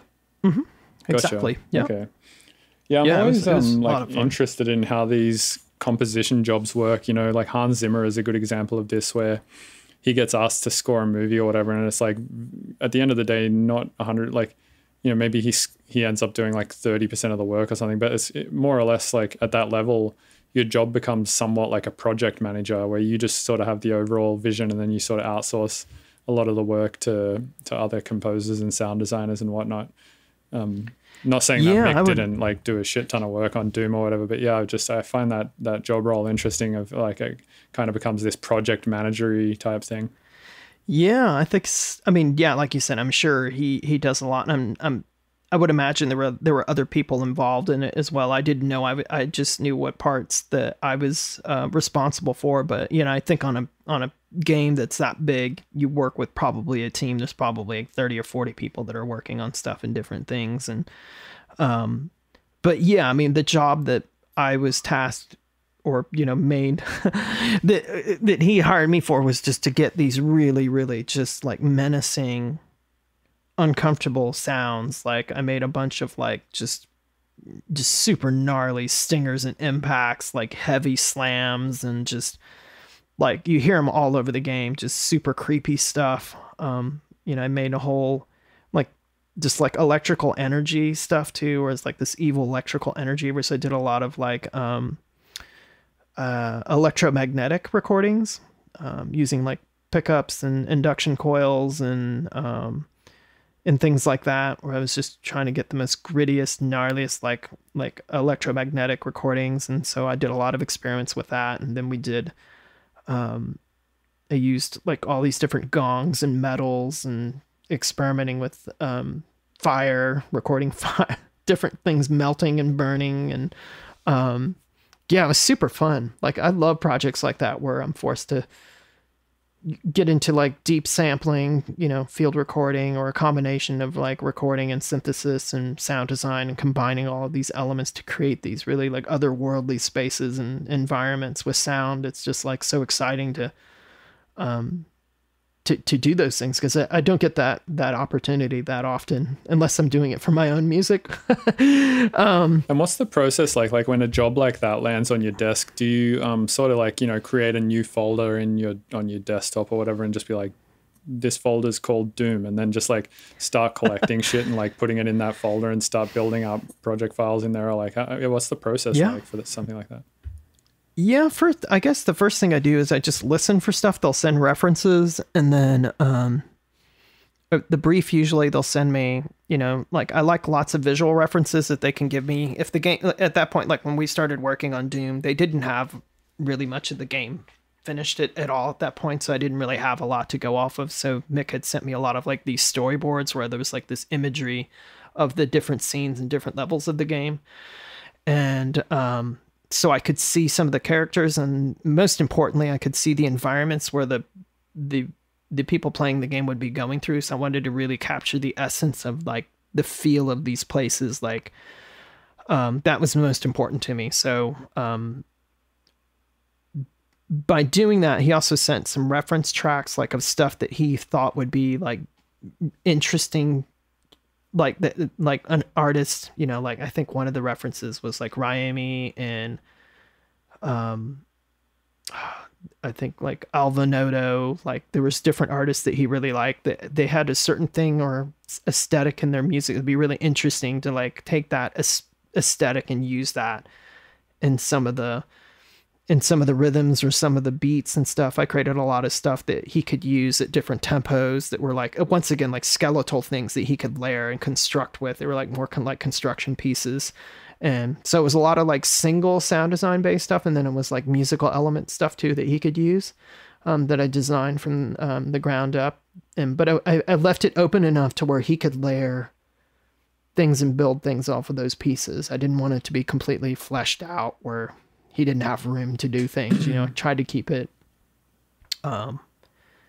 where it was, you know, usable, but in the context of how he was trying to build these pieces in the game. But yeah, it was like I said, it's fascinating. It's so much fun to work on those projects. And, you know, just like you said, like it first, you know, I set up a folder, get the brief, and then I start listening to stuff, and then I just start kind of thinking about things about like, all right, well, what do I want to achieve? Like what kind of sounds do they want? What do they want it to feel like? And then I start thinking about what instruments and things I'm going to pull together to create these sounds. And then I start recording, you know, I start recording stuff, and then it just goes through iterations of processing, and then refining, and then more recording, and then more layering, and then processing and stuff until I get stuff in a place to where I feel like it's starting to feel right. And I remember like giving stuff pass after pass to Mick, and he'd be like, oh yeah, this is getting exactly to what I want, you know, oh, this is it right here, you know. Or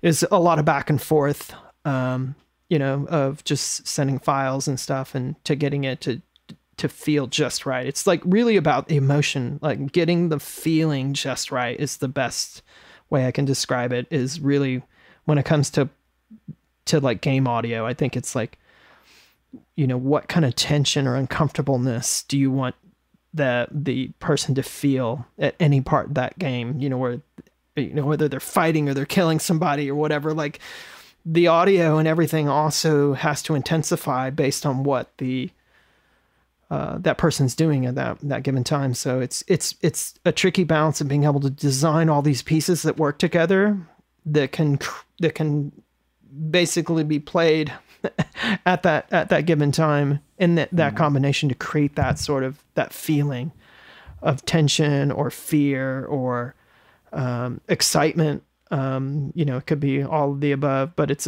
tricky. It's just like building with Lego pieces, audio Lego pieces that can work in subtle layers or work in complex layers being played with many other pieces. So it's you think of things in pieces. I think that's the best way I can describe it. Yeah, that makes sense. And when you do a project, say like Cyberpunk 2077, is it? Whatever it is. Mm-hmm. Do you like then go like, all right, Cyberpunk, new project, new game, create a new folder, all new recordings? Or do you go like, oh, there was some stuff in Doom that I could reuse for this, or some stuff from Doom that like I didn't end up using for Doom that could work well for this, or like anything like that? Or is it just like completely fresh slate and new stuff? I fresh slate every time. Oh, wow. I love doing everything from scratch every time. Yeah, every project I've worked on, I always do it from scratch. Is there a certain like an ethos or mentality there, or?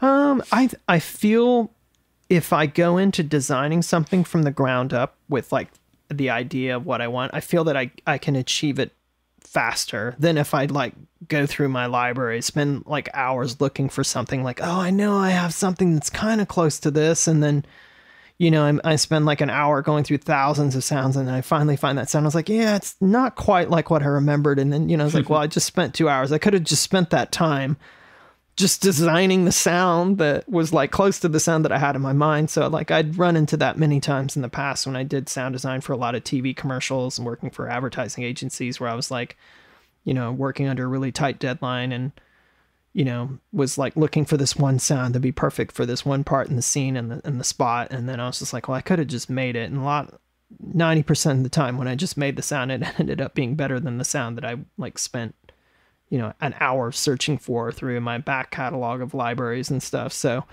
I've figured out ways of just, and when you design something from the ground up, from scratch, with that mindset, if you're, trying to achieve a certain goal, like, or they've given you a brief or a direction to go in, you're going to come up with much better stuff that's going to be right in line with that, rather than trying to use older stuff to make something fit, at least for me.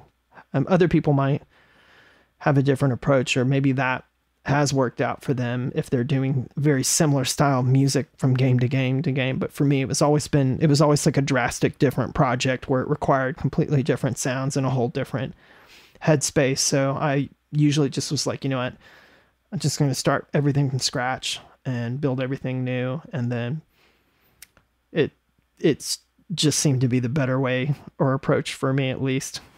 Yeah, I guess like there's something sort of special about everything having this artisanal, like bespoke quality to it too. And it's always like everything's going to be slightly unique. And also you have the added benefit of not running into legal issues, right? Like if you made something for Doom and then one of the sound design pieces for the contract that you signed was like, this is exclusive to Doom and like you cannot use this for anything else. And then you accidentally pull it into another project, then you're maybe in some trouble. Exactly.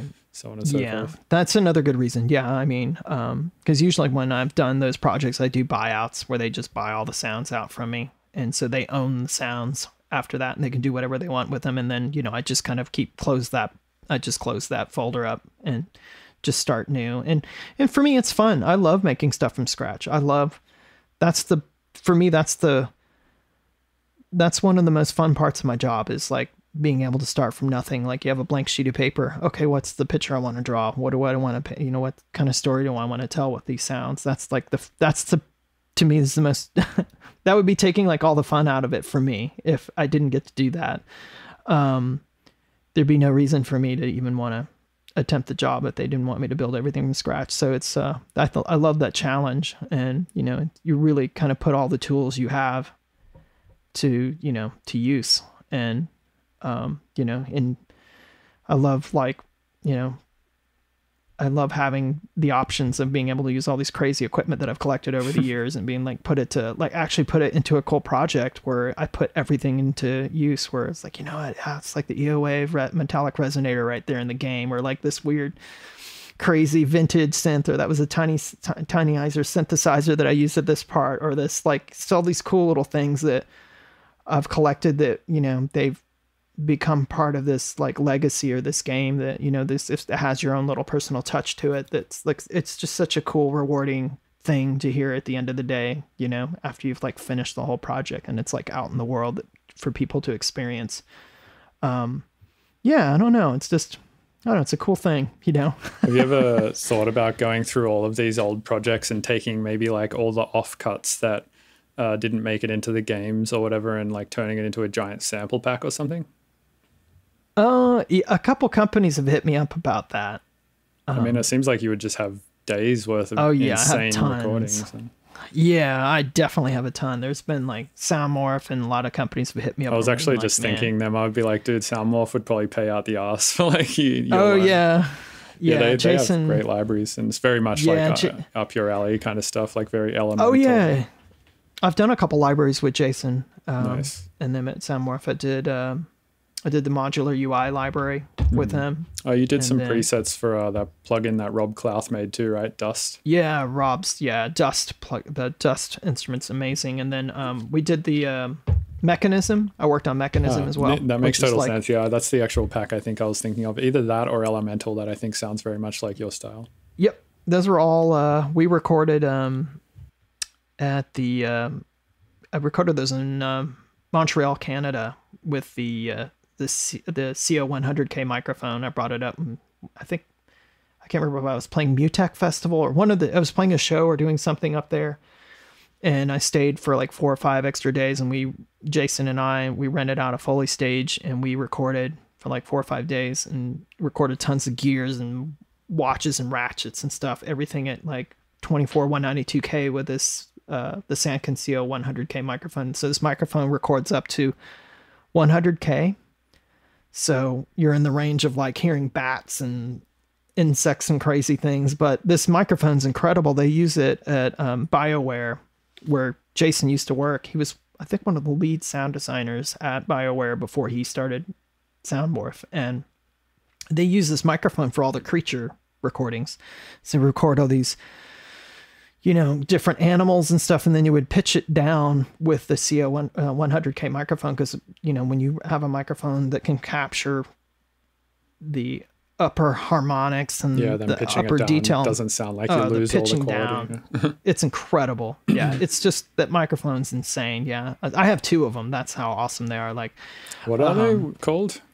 The CO100K by Sanken microphone. CO100K by Sanken. It's Japanese microphone manufacturer. Yep. Damn, $2,500. Yeah.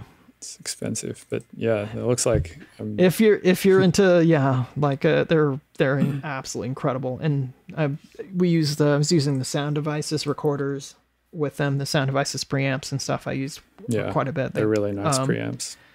Oh yeah, I mean the industry standard if you ask me for doing sound effects. But yeah, that microphone's incredible. That we use that for that particular library. That's what I use singly to capture all the sounds for all the Mechanism stuff, or like all the ratchety, heavy, but super detailed too. Like it's got really good high fidelity, and it's just such an interesting microphone. But yeah, like you said, I have tons of stuff that I've recorded and for those games, and I record stuff all the time. I've even got my wife records stuff too. She's actually better at capturing cool stuff than I am. She comes up with some of the coolest field recordings. We did an ambisonic library the year before for Rode microphones for their new ambisonic mic, the NTSF1, and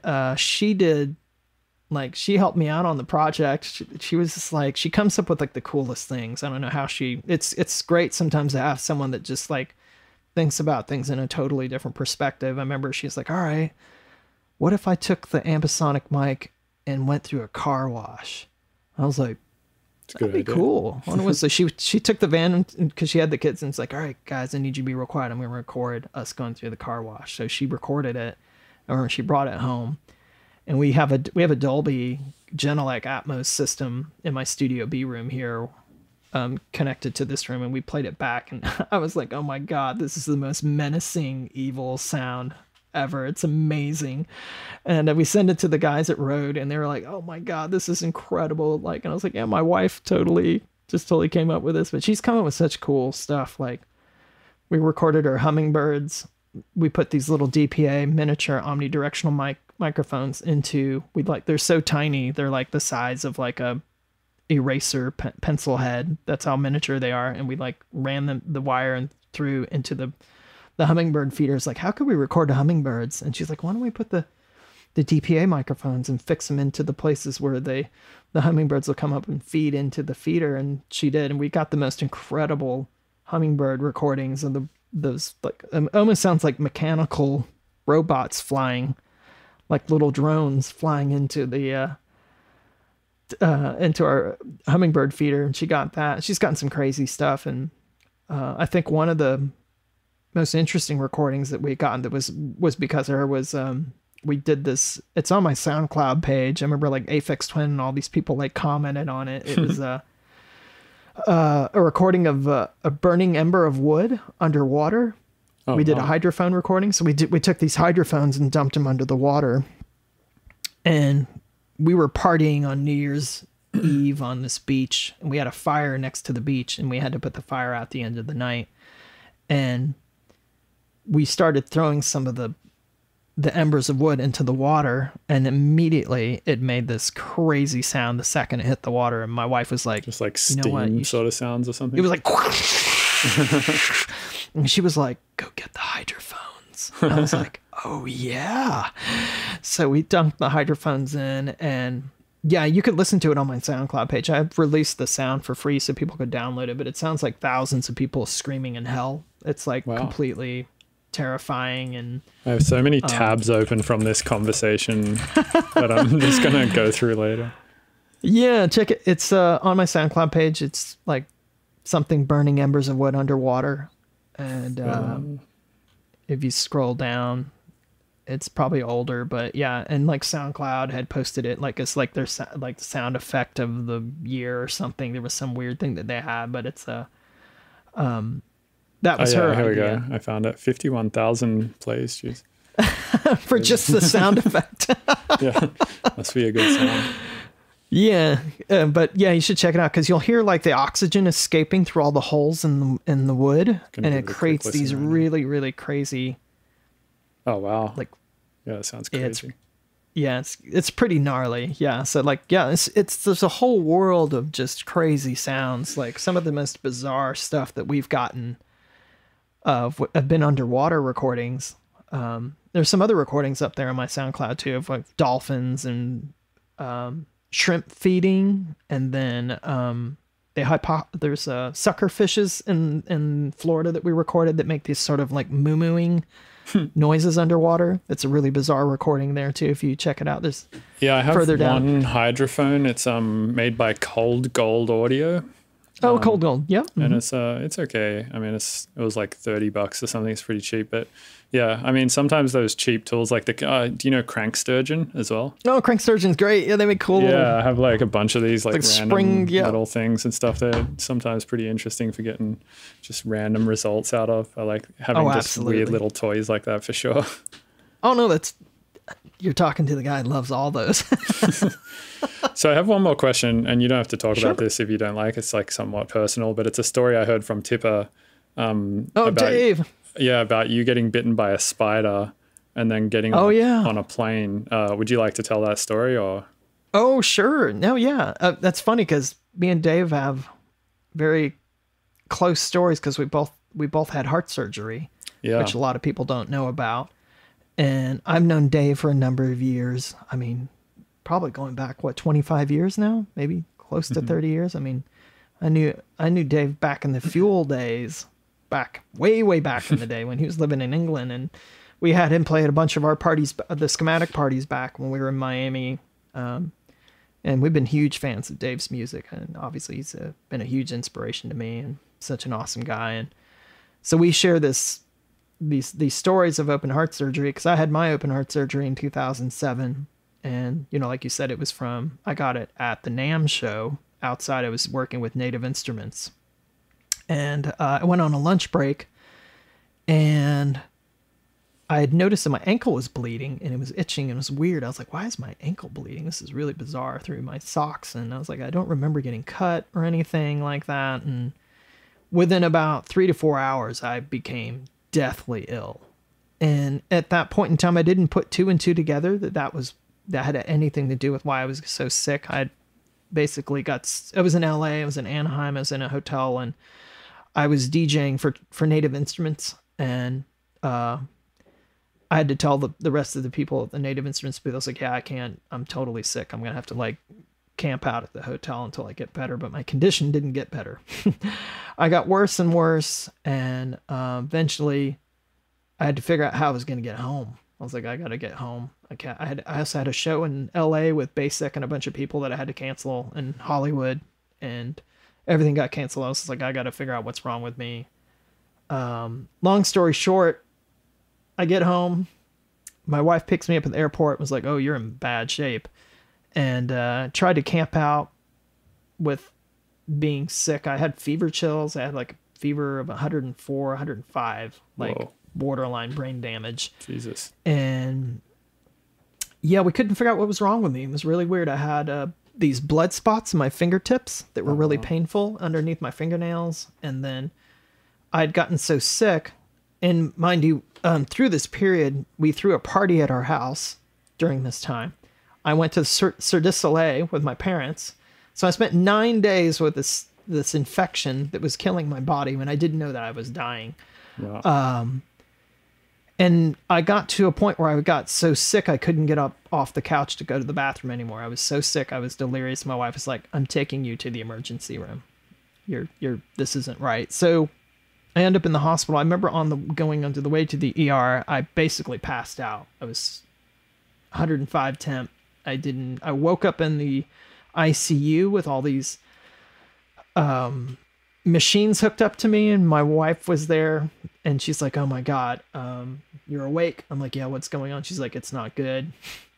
You're in ICU. I was like, ICU's not good, right? And she's like, no, intensive care means like it's bad. They want to call your parents and let them know that you're dying. I was like, oh, so I'm dying. She's like, yeah, you're dying. They've got everything running into you right now to keep you alive because they don't know what's killing you right now. So they're just pumping you with broad spectrum antibiotics. It's like steroids and I was like, shit. Just everything you could think of just to stabilize my condition, because, you know, if you come in there, they don't know what's killing you. They first have to kind of do a bunch of blood tests and, you know, figure out what's in your bloodstream or what's going on with you. So it's like they kind of take the numbers and read things and see where things are at. So that's where the position I was in. So yeah, I didn't realize that I was dying of a staph infection that had gotten into my bloodstream and had attacked my heart. And through all that, I didn't realize that I had a congenital heart defect. That was, you know, I was in an ICU. There was a bunch of cardiologists that came. I was like, why are cardiologists here? Why are there I've never had a heart problem. I've never had palpitations. I've never had shortness of breath or anything. And, you know, all these years.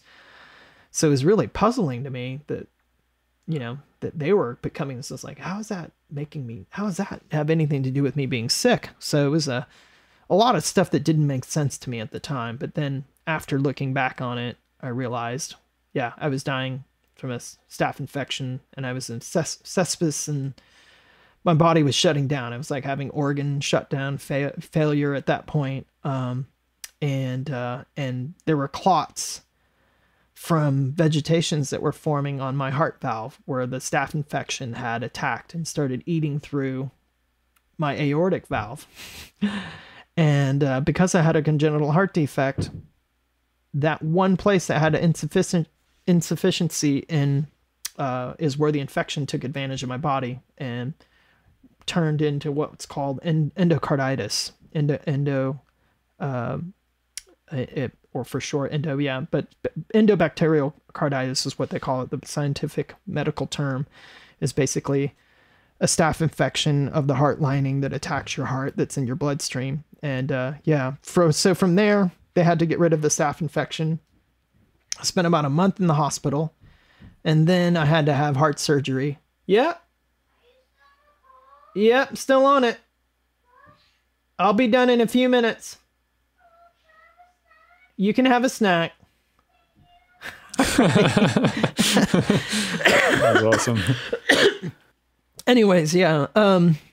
So basically, yeah, like I was saying, long story short, I was in the hospital for close to a month, and yeah, basically had to get the staph infection under control before they could fix the issues with my heart. And then I had to have heart surgery to correct all the damage that was done to my heart lining from the staph infection. And I was just like, how did this even happen? And I remember the infectious disease doctor said, look, everyone carries staph infection on their fingernails and their nose, nostrils. It's everywhere. It's all over your body. And, it happens all the time. And healthcare facilities and gyms. It's just, you were just extremely unlucky that this happened. It was just a freak thing. And unfortunately, it caused a lot of damage because we waited so long to come into the hospital, because I didn't know what was wrong with me. I would have, had I known that would have been the outcome, I don't think I would have ended up having heart surgery had I went right to the hospital as soon as I got home from the airport, instead of waiting 9 days later to do something. So, but yeah, so here I am. Now I have a mechanical heart valve. So I actually have a serial number, and my heart sounds like a hi-hat. It clicks like a hi-hat. And wow. Yeah, so I'm actually part cyborg now, for real. Oh man, that is a brutal story. It's pretty brutal. Some of the stuff that I experienced in the hospital, I will say that it was some of the most disturbing. Like, heart surgery is pretty violent. Like, they kill you for 90 minutes. They cut your rib cage open. They physically kill you. They put you on a lung bypass machine. There's a machine that pumps the blood for you and does the breathing for you. It is not like a... Oh, man, this story is making me so queasy. Oh. Okay, so it's at this point that Bill passes out and the interview is over for all intents and purposes.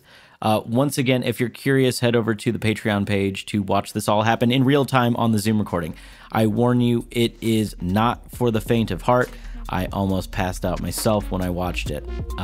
So yeah, use your judgment. Yeah, one of the perks for being a Patreon member. Anyway, thanks for supporting, thanks for listening, and we'll catch you next time. Hey, thanks for listening to the Mr. Bill podcast. These episodes are edited and uploaded by Robert Fumo.